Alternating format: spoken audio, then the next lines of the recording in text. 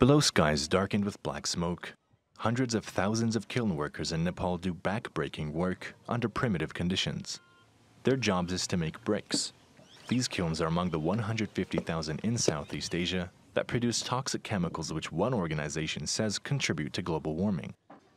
After an earthquake in 2015 destroyed a third of Nepal's kilns, the International Center for Integrated Mountain Development saw a chance to replace them with something better. And they launched the Brick Kiln Initiative. Only we have changed three things. One is more resistance to earthquake. The second is less polluting. And third is more energy efficiency. The Regional Learning Sharing Center found a way to redesign the ovens so that bricks could be stacked in a zigzag pattern. This allows the heat to move around the bricks more efficiently.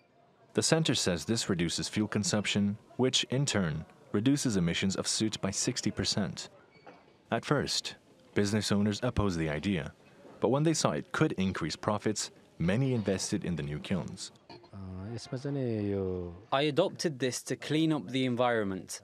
Business has its place, but my primary objective was to produce high-quality products efficiently and with less fuel. I think this is now being adopted by others across the country. Now the organization is trying to spread the initiative to neighboring countries to help reduce the effects on global warming. They are also working on future projects to provide better working conditions in Nepal to help shape things up.